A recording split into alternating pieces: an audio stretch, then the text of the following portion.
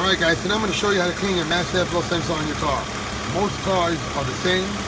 They require a little bit different applications to remove it. Some of them have clips, some of them have hose clamps. And every time you replace an air filter, it's recommended you clean your mass airflow sensor also. A bottle of CRC mass airflow cleaner costs under $5 and it's worth the while. Alright, the first thing we're going to do is disconnect the mass airflow sensor. The battery is disconnected already. Set that aside, unscrew the clamp that holds the boot on. Lift up the mass airflow sensor out of the housing. And let's look inside. And there are contaminants in there.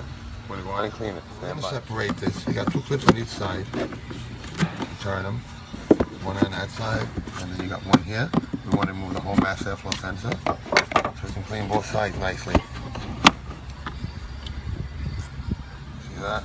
Not that bad, but look at this side.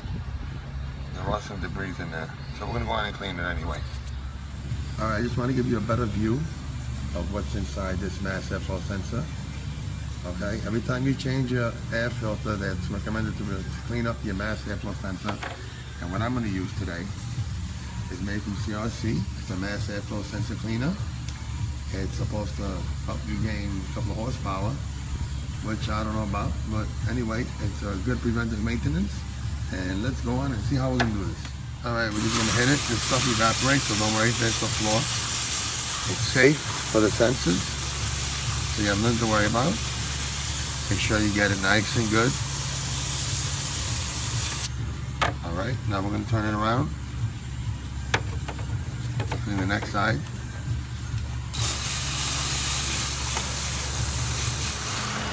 Now reverse the procedure, install your mass airflow sensor, make sure you put the connector back on, tighten up the clamp.